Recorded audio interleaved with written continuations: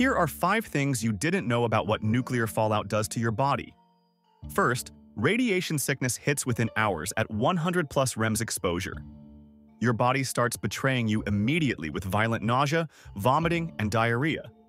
Second, your immune system completely shuts down within 2 to 4 weeks. A simple paper cut becomes potentially deadly because your body can't fight infection anymore.